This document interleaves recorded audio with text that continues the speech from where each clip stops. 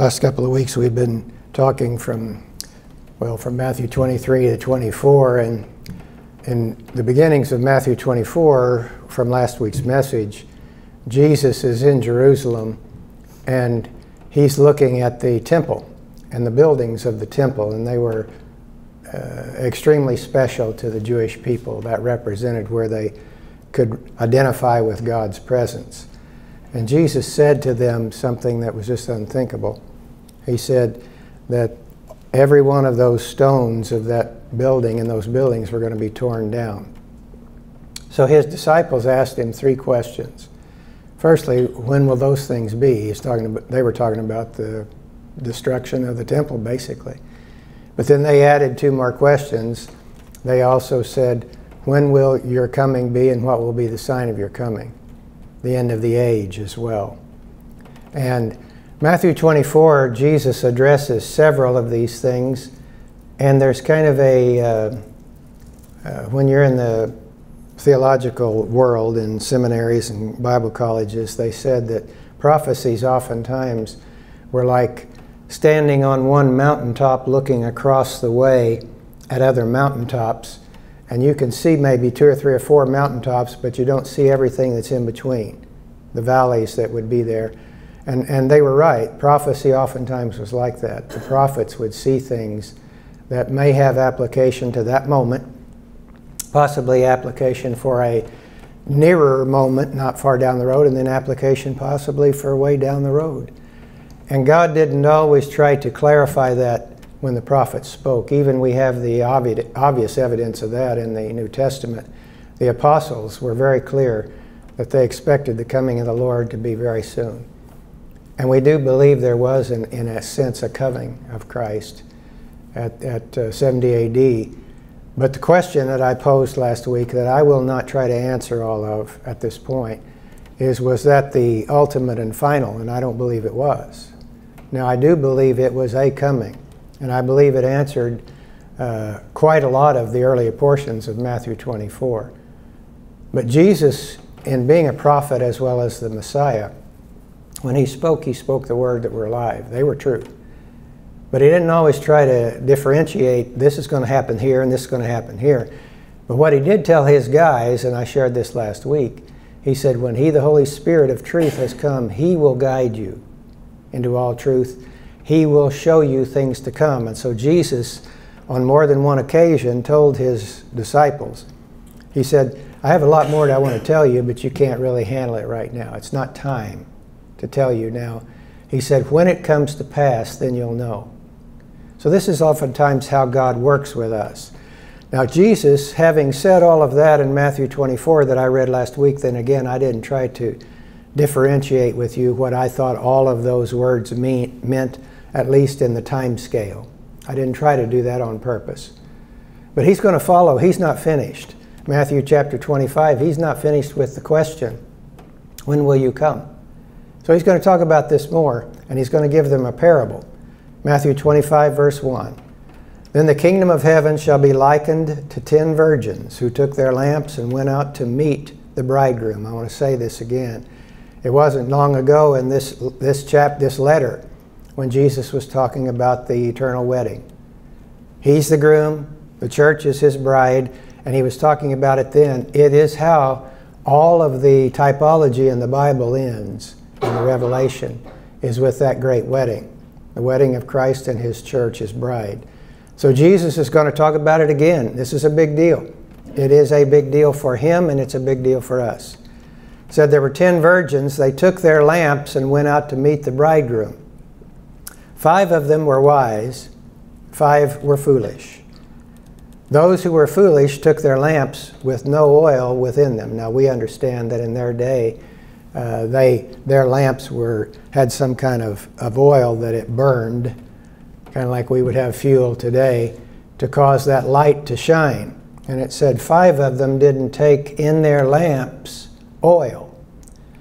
But the wise, they took oil in their vessels with their lamps. Now in the scripture, many times, oil is a metaphor for the person of the Holy Spirit. Now not entirely always that way, but oftentimes. The person of the Holy Spirit was a type of the oil of God's presence. So that's what he's talking about here. He's talking about the person of the Holy Spirit. While the bridegroom was delayed, they all slumbered and slept. At midnight a cry was heard, "Behold, the bridegroom is coming. Go out to meet him." Then all those virgins arose, and they trimmed their lamps. And the foolish said to the wise, "Give us some of your oil, for our lamps they are going out." But the wise answered, saying, "No, lest there should not be enough for us and you. Go rather to those who sell and buy for yourselves," which is what they should have been doing all along. While they went out to buy, the bridegroom came, that would be Jesus. And those who were ready went in with him to the wedding, and the door was shut. Afterward, the other virgins came also, saying, "Lord, Lord, open to us." But he answered and said, "Assuredly I say to you, I do not know you." So Jesus culminates this by saying, "Watch therefore, for you know neither the day nor the hour in which the Son of Man is coming." See, he's following still with answering their question. But he's not giving them time reference. He is saying it's going to happen, and he's saying some of the ingredients of what it will look like when it happens. But he said, let me give you a parable. Uh-oh. Is he out? As they say, rut-row. We're looking out the window, and there's a guy out there that's got a big flat tire in his Jeep, and we're going to pray for him. In fact, we already have. Back to my message. The Son of Man is coming, he said. This was a consistent message of Jesus. It was a very consistent message of the apostles. There's a great debate today as to what that all means, and was there just one of those comings, or I know this to be true. There have been many comings of God throughout history. He would come in the Old Testament at times personally. He would come through an angelic form, being. He would come through sometimes foreign armies. He would come to speak in ways. He would come as a fire on the mountain with Moses, or a fire in the bush. He came in lots and lots and lots and lots of ways. And you know something? He still is. I was mowing the yard about, 20 years ago, and that seems to be one of those places among a couple of others where God likes to talk to me. And I'm mowing the yard, and he said to me, "Son, I've had a lot of comings." Well, why did I think that? Well, we're talking about a lot of what the New Testament spoke of as the coming of Christ. He said, "I've had a lot of comings." And I've, I think, seen a few since then, of some times in my own personal life, and maybe in the evidence of God working in his world, where there's a coming, a presence, an appearing of sorts. And Jesus is still answering this question. He's still dealing with it. And how this question really is best resolved is not about, do you have it all figured out when it's going to happen, but do you know him? Kelly was talking about believing in him.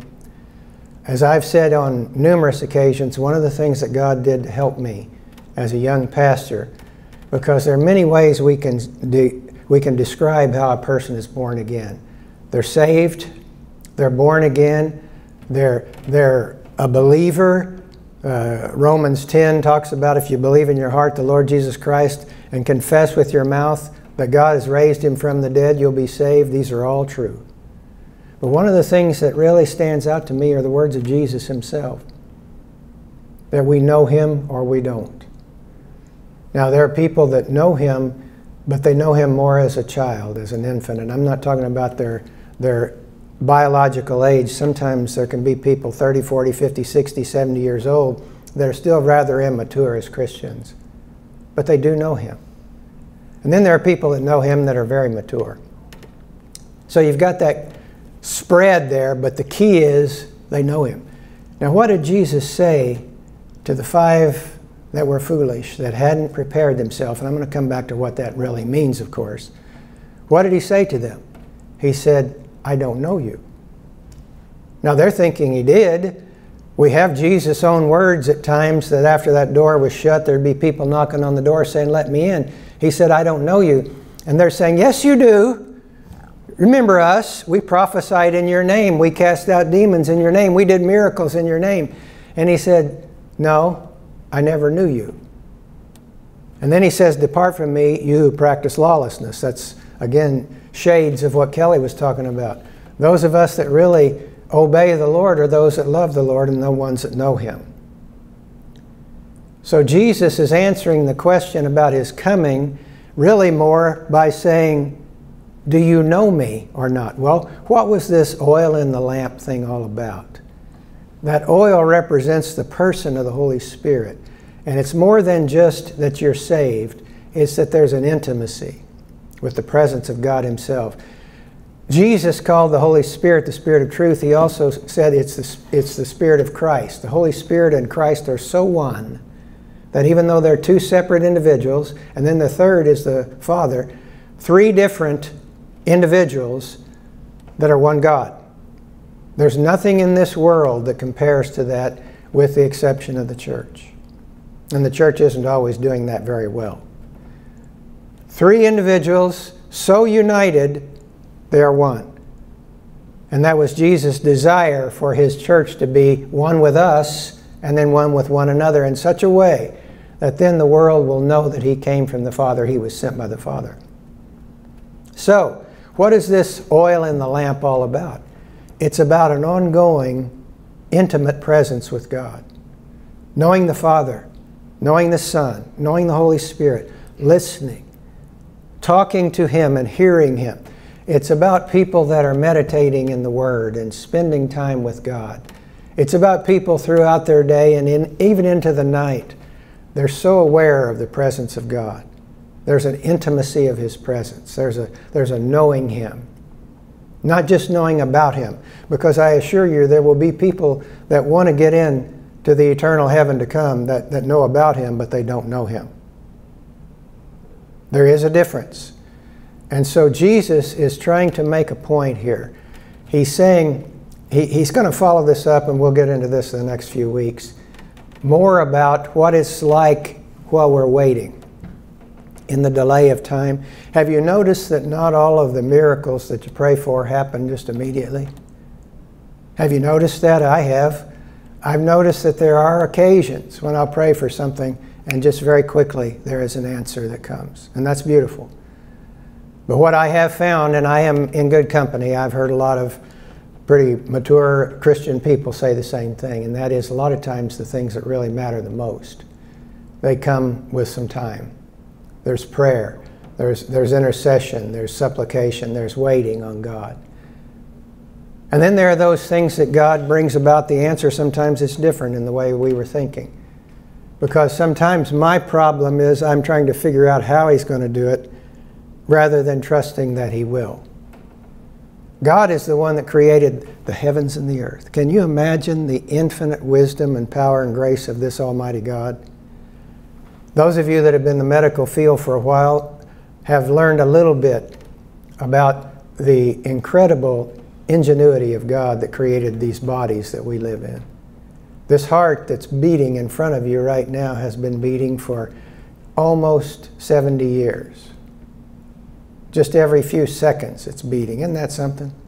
Man, we don't have any kind of batteries that can run a car or anything else that's like that. The beauty of the creation, not only of mankind, but His physical creation.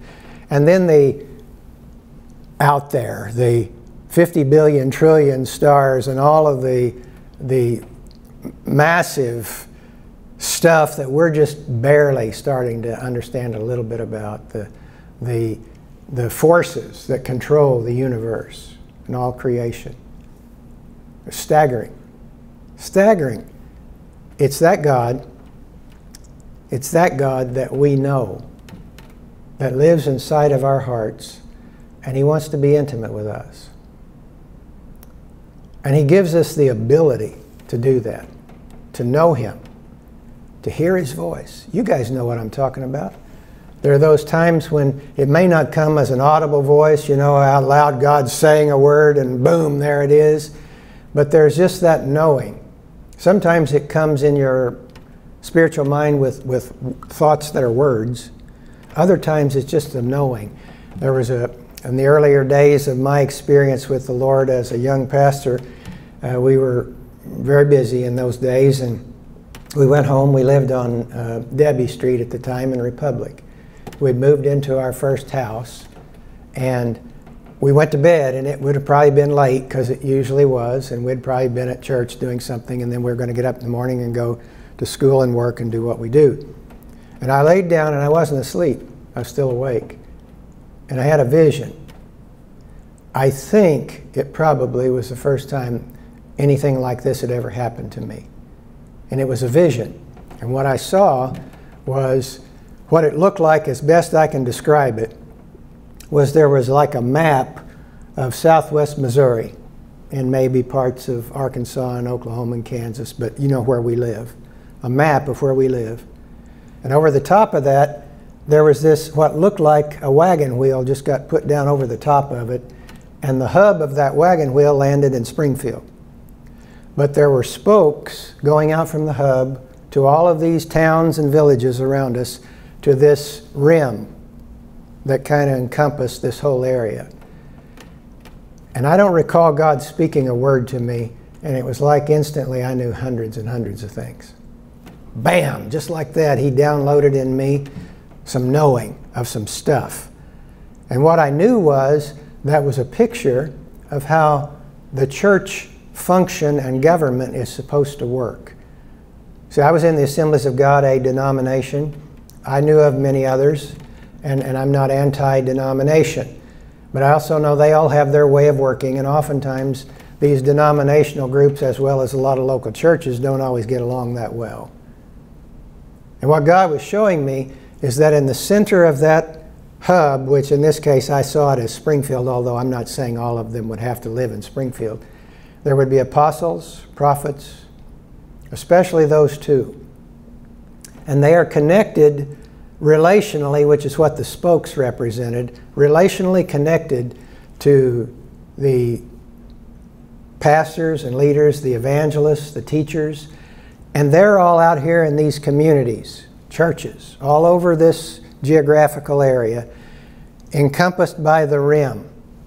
And what I saw was that God wanted His people to be united together as one in the faith. Kelly even brought this out a bit ago. The Lord showed me that God is not denominational. Now, I'm not saying that He hates denominations. Denominations can serve a purpose, but oftentimes what happens is we become divided and protective. And that's not how it's supposed to be. So here I am, a young man, probably about 22 or 3, and God's showing me something that I'm not entirely sure what to do with. Still to this day, I'm not entirely sure what all He wants me to do with that and what He's expecting to do. What I do know is that was the Lord. And it was Him showing me that He can talk to me. He can reveal things to me. There have been times I just knew something and I just knew I did because it was the Lord. There have been times He actually speaks words to me. You know, I'm not entirely sure if I've ever heard Him speak a word out loud to me, because you don't really have to have that. When He speaks into the spirit of your mind and you have a word there, you know this is the Lord. And I've had that happen hundreds, if not thousands of times. Well, there are 5 of these virgins that are practicing that. They're practicing being intimate with the Lord. The oil of the presence of the Holy Spirit.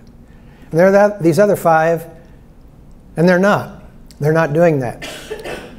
There may be around people that are, and maybe they're deceived to think they are too. I saw this when I first started leading worship in the adult congregation many years ago. I had grown up in a family that was musical, so we were all the time around that. When God led me to start working with the kids, the first thing I did, we were downstairs on Wednesday night in our building there in Republic, and I would take my guitar and I would sit in front of those kids and we'd sing some basic, simple choruses, and then I'd share the word. But Wilson came along after a while, and he asked me and wanted me to lead the adult congregation of worship. Well, that was a whole nother critter to me. Because firstly, I was not professionally trained as a musician or a singer. Still am not. And I'm a young man, very young. And I'm going to be leading people now that are twice my age, some of them 3 times my age. And I know how humans are. Sometimes they kind of resent that, and I didn't want that. So I really wasn't all excited about doing it, but I was told to do it, so I did it. And one of the things I noticed when I would look out, and I learned to quit doing that, to look out at the group when I'm leading worship, is I would look out there and I would see all kinds of whatever going on. Now, here's the thing about some people. They can act like, or seem like they're not paying attention when they actually are. But then you can also tell they're just flat not paying attention. We learned that with kids, don't we? And what I saw more than that kind of troubled me were people that I had known most all of my life that were adults in the Christian arena that named the name of Christ, spoke of being filled with the Spirit, all of these kinds of experiences, that I would look out there and I wasn't seeing evidence of worship. Now again, please know I'm not the ultimate judge of whether a heart's truly worshiping. But then the release of life. So I really saw this, that there was a certain percentage of folks in that room that didn't look like they probably were worshiping the Lord. But you know what? They were standing next to and around people that were, and I think the Lord showed me something. They're so close to it, they think they're doing it, and they're not. That's a real dangerous thing. You know, children grow up in a home, and they should grow up with the faith of their parents, and that's a good thing. And the faith of people that are leaders, that's a good thing. But at some point, those children have to take on their own faith, right? They have to know the Lord themselves, and they have to take on their own faith. And so I saw that there were people that were in a church that talked about worshiping God and demonstrating their worship to God. They really weren't. Now, I'm not saying that they weren't Christian. I'm not saying they weren't born again. And I'm not saying that they wouldn't go to heaven, because I don't know about that. But what I do know is it bears a lot on this story right here. This story. I think there are people that have been around it so much, but maybe they're not a part of it. They've been around the worship, but they're really not. They've been around the faith, but you know they're really not. They even talk the words, but something about it's not quite the same. And so the one that's going to decide that ultimately is certainly not Rick. It's going to be the Lord. And Jesus said, there are going to be some that I'm going to have to say, I don't know you. So this parable was given to his disciples and those that were listening to prepare them. So we follow that bride and groom and wedding story up with something that I've shared with you several times. Revelation 19 verse 7 says, let us be glad and rejoice and give him glory. For the marriage of the Lamb has come. This is something Jesus is longing to have happen. And so is his bride as well. And it says, his wife has made herself ready. This is important. To her it was granted to be arrayed in fine linen, clean and bright. For the fine linen is the righteous acts of the saints. Jesus called that a wedding garment back in Matthew 22. And he said to me, write, blessed are those who are called to the marriage supper of the Lamb. And he said to me, these are the true sayings of God. And then this is followed up in Revelation 21 verse 1. I saw a new heaven and a new earth. For the first heaven and the first earth had passed away, and there was no more sea. Then I, John, saw the holy city, New Jerusalem, coming down out of heaven from God, prepared as a bride adorned for her husband. Notice those words, prepared and adorned for our husband. Chapter 21, verse 9. Come, I will show you the bride, the Lamb's wife, the great city, the holy Jerusalem. So here we say that in typology, God is saying not only is she called the bride, but she's also the great city or holy Jerusalem. She's descending out of heaven from God, having the glory of God. That's such a beautiful statement. Her light was like a most precious stone, like a jasper stone, clear as crystal. This is again the preparation of the event that Jesus is talking about. Jesus talked about in Matthew, I think it's probably 22, but it's back earlier. He said, you know, the father, the master, he starts preparing a wedding for his son. And we went through that message a few weeks ago. And Jesus, even when he was here on the earth, forefront of his mind was a day after the salvation of the people, after his death and burial and resurrection, and after he's gone to be with the Father, and after the time where there's God preparing the bride here on the earth, and that's where this preparation is happening, is here. We're learning to hear his voice and be intimate with his presence, the oil of the Holy Spirit, according to that parable. That there will be a time when the bride has made herself ready. That's the terminology that is here in the Revelation. She has prepared herself. She has grown. She's mature. She is fitting to be married to this permanently, perfectly mature husband. That's Jesus. And let's face it, he's fully mature. So the preparation of the bride is that she's growing. She's maturing. So it's more than just that she knows him, although that's where it all starts. But there's an ongoingness of that knowing him, of hearing his voice. Now we know how it was with Jesus when he was here. The intimacy that he had with his Father was everything. It says in John 1:18 of Jesus that he's the only begotten Son who is in the bosom of his Father. That means he's in his Father's heart.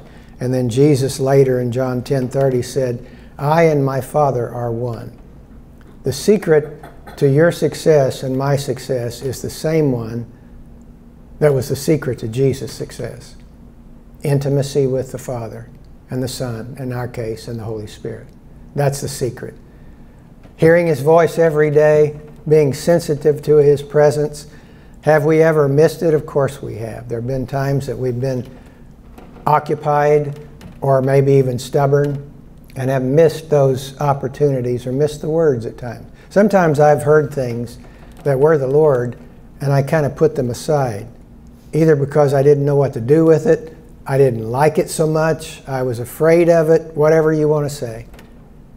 But then in this preparation of God preparing his bride, one of the things she's doing is she's learning to hear and to be willing to hear. Lord, I want to hear. I want to hear when you speak. Rather than when I was a child, there were times that I would just assume Mom and Dad wouldn't speak because I was afraid they were going to tell me something I didn't want to do or I didn't like, right? When I was a kid, Kelly dealt with this. My parents, we traveled all over this area singing in churches. And I hated that on times my dad would make me get up there with them to sing. I didn't want to do that. I was bashful, I was embarrassed. I had allergy problems even back then and my voice would squeak. So there were times I'd take off singing and then I'd never know where my voice was going to go, and it was a lot worse when I was younger. And it was embarrassing. And we don't like to be embarrassed. And so he's got the tire fixed, and so praise the Lord. I didn't like to be embarrassed, and I didn't want to do this. And I grew to despise the thought that I was going to have to go to a church, because we went, I don't know how many times in a week, to not just our church, but to many others. The fear, I mean, it was fear in me that I'm sitting back there and Dad's going to say, Ricky, come up here, or Ricky and Kelly, come up here. I just hated to hear that. I despised it. And later on, I told you this when I became an adult and God began to work in my heart. The Lord had me go to my dad one night, and I'll never forget this. It was at the church in Republic, and he was sitting in one of the pews after church was over, and I went to him and said, Dad, I need to ask you to forgive me for all those times that I resisted you. I wasn't saying to my dad that all of it was absolutely righteous and holy. That's not the point. I was resisting my father, and I was being disrespectful. And I asked him to forgive me. And it made my dad uncomfortable, I could tell. He said, oh, that's okay. And I said, really, no, it's not. It's not okay. Jesus was in such a place with his Father that he never did anything but what it was in alignment with his Father. And he longed to hear the voice of his Father. And so that is literally how he lived. And he is our pattern, he's our master.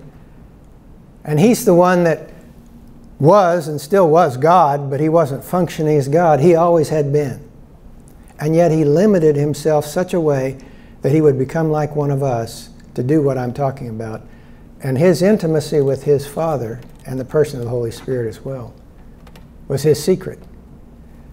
And so that's what Jesus gave us as the pattern, and that's our pattern. So, our intimacy with Jesus, of course, is everything as well. John 15, verse 9. As the Father loved me, I also have loved you, Jesus said. And he said, abide in my love. This is important. Live in my love. If you keep my commandments, you will abide in my love, just as I have kept my Father's commandments, and I abide in his love. This is Jesus telling us how to do it. Firstly, he gives us his love. He gives us his heart, he gives us his spirit, he gives us his word, he gives us his blood, he gives us his body, he gives us his name.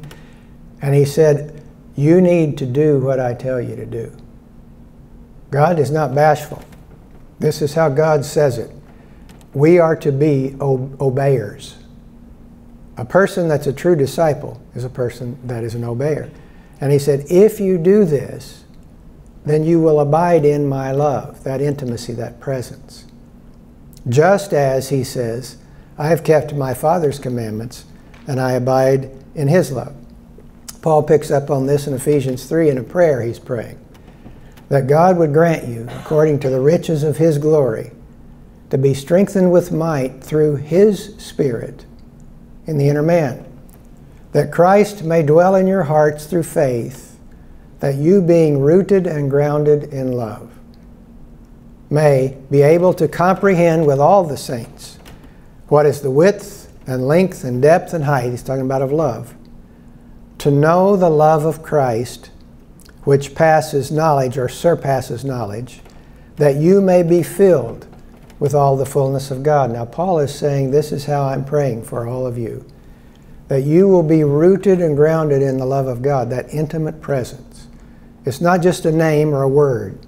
For God so loved the world that he gave his only begotten Son. This is true. We're to know that love. He said it's important that you know my love, that you are one with my love. He said that you live in my love just like I lived in my Father's love. And he said, I want you to comprehend or understand this love. He said, it's like you need to understand the width, the length, the depth, and the height of this love. He said, to know the love of Christ that surpasses knowledge. So that sounds like a paradox. To know something that you can't fully know. You can know the love of God, but you can't know all of the infinite greatness of the love. It's so great. So you know it, but it still surpasses what you know. Isn't that something? And according to Paul, that's absolutely doable. That we can know something that we can't fully know. He picks up on that in the Philippian letter. Earlier, let's read chapter 3, verse 8 first. Indeed, I count all things lost, Paul said, for the excellence of the knowledge of Christ Jesus, my Lord, for whom I have suffered the loss of all things, and count them as rubbish, that I may gain Christ, and be found in him, not having my own righteousness, which is from the law, but that which is through faith in Christ, the righteousness which is from God by faith. He said, that I may know him. This is Paul talking. And the power of his resurrection, the fellowship of his sufferings, being conformed to his death. As you know, this is the guy that in the Jewish world, before God got a hold of him, he was a climber. He was climbing the ranks of the Jewish world. He was being trained by the greatest of the great. And he had their ear, the Sanhedrin, he had their ear. And his main assignment was to go around that known area and find people that were Christians, take them captive, arrest them, bring them back to jail, and ultimately kill them. That was his job. And he thought he was doing God a favor, to really just to annihilate those that name the name of Christ. And it's that guy, his name was Saul, He's going along one day, heading to a certain next place. He's going to arrest a bunch of folks. That's what he's going to do. And Jesus appears to him as a light, and he knocks him to the ground. His light, the glory of God, knocked him to the ground, and instantly he physically became blind. He couldn't see. And he said, "Who are you, Lord?"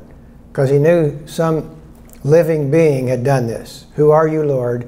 And the answer was, "I am Jesus, whom you're persecuting." From that point, God became his Lord.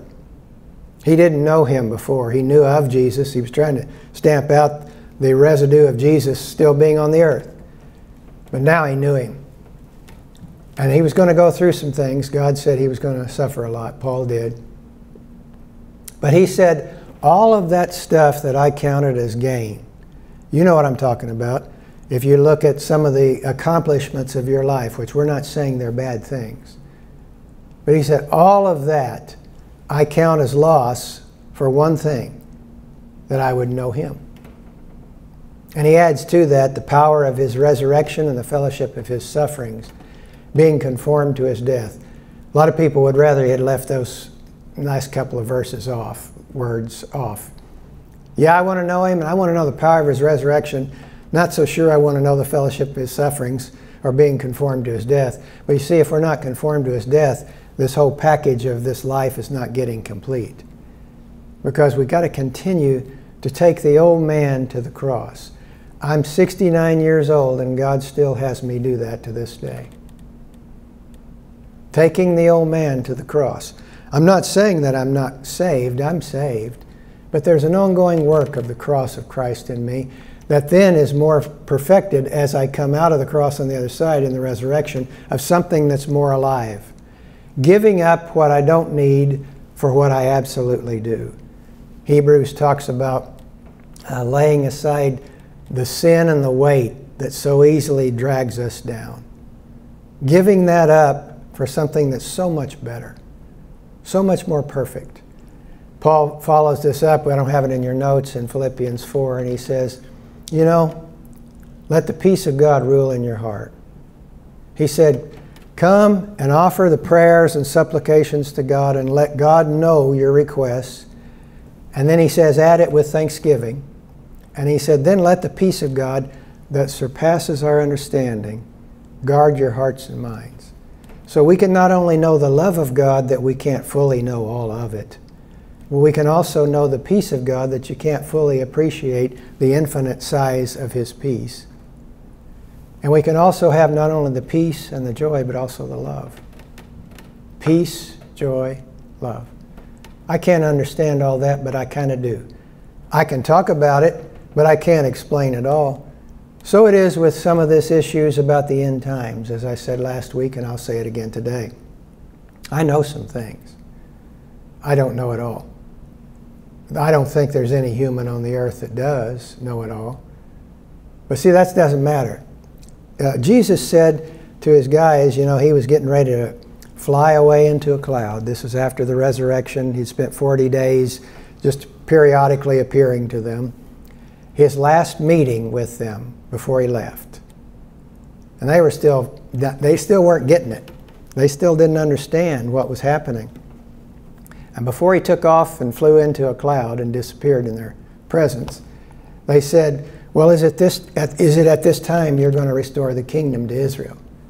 They're still thinking that he's going to do what they think he's supposed to do. And that is raise up a Jewish army that will run Rome out and give them back their city and their area like they used to have it many years ago.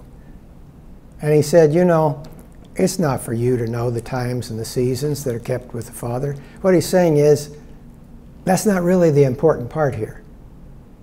The important part is that he did say, I'm going to come back. And he did say, I'm going to be with you. But he said, I'm going to send the promise of the Father, who is the Holy Spirit, because you're going to need the power, the dunamis, to be witnesses to me throughout the whole world. He said, that's what matters at the moment, is hearing the voice of God today, empowered by God today, doing what God wants me to do today. So it is nearly 2,000 years later since that day that Jesus literally flew away in a cloud. 2,000 years almost. It's still true today. We need to hear His voice. We need to be intimate with His Spirit and His Word, intimate with His people. Jesus answered the question to the young man one day, what's the greatest commandment? He said, well, love the Lord your God with all your heart, soul, mind, and strength, which was in the law. And then love your neighbor as yourself. That was also in the law. He said, if you do that, you'll never fail. I paraphrased, but that's what he said. If you do that, you'll never fail. So this intimacy that 5 of the foolish maidens, virgins, whoever they were, 5 of them were foolish. They weren't being intimate with the Lord. You know, I can picture it today, having been a pastor for quite a while. They probably were going to church. In their case, they were going to the synagogue. They probably were. They were probably around people that knew the Lord and honored the Lord and worshiped the Lord. They probably were. And I guess they thought they were just as much a part of this thing as all the others. But according to Jesus, 5 of them were not. They really didn't know the Lord. And how do we know that? Because Jesus said it. He said, I don't know you. Well, if He doesn't know them, they don't know Him either. And so this is the key. So today, as I simplify my life at least, and as a pastor I'm trying to simplify things, it's so important that people be saved, be born again, empowered by the Spirit. All of these things absolutely true. But how I really kind of put it down to a nutshell is I say, do you know the Lord? And you know something? When a person knows the Lord, they know the Lord. They know. Maybe they don't even stop and think about it the way I'm describing, but they know Him. And this is what we want to cultivate with the oil of His presence, and let our light shine, which of course is what that metaphor parable would mean, is if you've got a lamp that doesn't have any light because the oil's not there, then the light's not shining. What was it the Lord said to you, Sherry? Why don't you share? Hang on just a minute. Let me get close. I think you had a dream, wasn't it? I did. I enjoyed that one. Let's hear it again. I dreamed that, not the whole dream or just the end? Whatever you want to tell. I dreamed that I was outside of a dark room and the people I loved were in that room. And I kept trying to get into the room and there was something in it pushing you back. And Liz was standing beside me and I said, we have to get those people. And I took her hand and I said, let's go, because here comes the light, because we're the light. I love that story. Someday you'll need to write a song about that.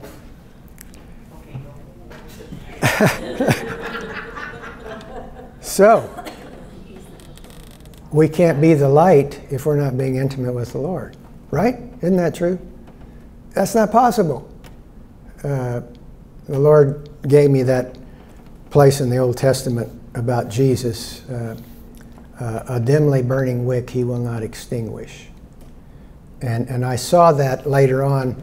I've been around a lot of people through the years that their light is so dimly burning. Oh, I believe they have some light in there. I really do. And I'm not saying this to fault them or to put them down. I'm saying for whatever reason, their light is so dimly burning you almost can't even see it. And so what I've always tried to do, I'm not saying that I've done it well, but what I've tried to do with people through these many years is to find the light that is there and try to fan that light so it will grow bigger and greater. Because you're going to have to go back to whatever light is there as faith. If it's light, it's there because of faith. So let's fan that faith until we get more faith going and they grow more in the Lord and their light starts getting more bright. But in Isaiah in chapter 60 it says, arise and shine, your light has come. It's a prophecy of the day in which we're living. It says, the glory of the Lord has risen upon you. And then it says this, darkness will cover the earth, deep darkness the people. Does that sound like Sherry's dream? Darkness will cover the earth, Deep darkness to people. That's an ignorance. It's you don't see. They don't see. They're blind. He said, but the Lord will arise over you, and His glory will be seen upon you. And then He says, lift up your eyes and look all around and see. All these people, they gather together and they come. They come to you. They come to us. What are they coming to? They're coming to the light. I don't know if you've ever known what it's like to be in a situation of total darkness. I'm talking about physical darkness. It's a disconcerting feeling to be in total darkness. And I've been in situations out in the woolies, out in the woods where we have been in my years growing up with my grandparents, when it's cloudy and there's no moon out. Dark is dark. You know, and if you don't have a light, that's kind of scary. And I had a pastor tell me years ago, I was going through a test of my own, and he said, you know, the Lord had shown him this. He said, sometimes we're going through stuff in our own life, and it seems like we're in a dark tunnel. And you look back and you're not seeing anything but dark. You're looking forward, you're not seeing anything but dark. He said, so what the Lord showed him was to continue forward with what the last word of God was, until you start seeing a glimmer of light out in front. And then you keep going forward to that glimmer until that glimmer starts growing brighter and brighter. That's what I'm trying to do with other people as well. Find that light. Well, in some cases, maybe there is no light in them at all. Maybe they haven't been saved. Maybe they don't know Jesus. So we're there to give them the light. But then there are others we're helping to fan the flame. So if you see me standing around doing this, that's what I'm trying to do, is fan that flame. I am not looking for their faults. How many of you know it's real easy to see the faults in someone else? It's so easy to see, right? I mean, especially someone else. A little harder to see it in yourself, but to see it in others. And I have found that you can approach people in one of two ways. Approach them by finding their faults and try to pound them for it. Or let's find the good that we can find, and let's try to do something with that. Craig, you want to help me out? Okay, that was kind of easy, wasn't it? Just came to me. Just came to me. The word of the Lord. See a guy that got his tire fixed. Father, it's been a long time for me. For you, it's not been a long time. I am so grateful that you knew me before the foundations of the world were framed, that you chose me in Christ, that you took me from my mother's womb, and you've known me from long before I knew you. But you caused me to know you. You caused the light to come, the faith to come. And Lord, through these years, you've been doing a work in me to grow me, and I thank you for that. I thank you for your patience, your mercies that are new and higher than the heavens. I thank you for your love and your goodness to me and to our people. I thank you, Lord, that you've been working in me, just like the rest of us, preparing us to be the bride, growing us up into maturity. And a big portion of that is us being sensitive to your presence, intimate with you, your voice, your word, your spirit, and your people. Being a people that know the love of God that actually surpasses knowledge. A people that can say with an assurance, Lord Jesus, I know you. What a beautiful, beautiful reality that we know you. And now, Lord, we're around people, some of which don't know you. And then there are some that do, but they don't know you very well. Give us that grace to let that light shine that Sherry was talking about in her dream. To break forth into the darkness and cause this light to shine in such a way that they'll be drawn to the light. They will want that light. They long for the light, that glory of your presence, of your goodness, of your faithfulness. And Lord God, I thank you that there is a freedom that comes because we know you. There's no fear in perfect love, because it casts out the fear, and we're not afraid of a future judgment. We're not afraid of what might happen here on this earth, because the love of God holds us very steady. And I thank you for that, Lord. So arise, shine, for your light has come, and the glory of the Lord has risen upon you. Arise, shine, for your light has come. Lift up your eyes and see. Oh, lift up your eyes and see. Let's sing it one more time. Arise, shine, for your light has come, and the glory of the Lord has risen upon you. Arise, shine, for your light has come. Lift up your eyes and see. Oh, lift up your eyes and see.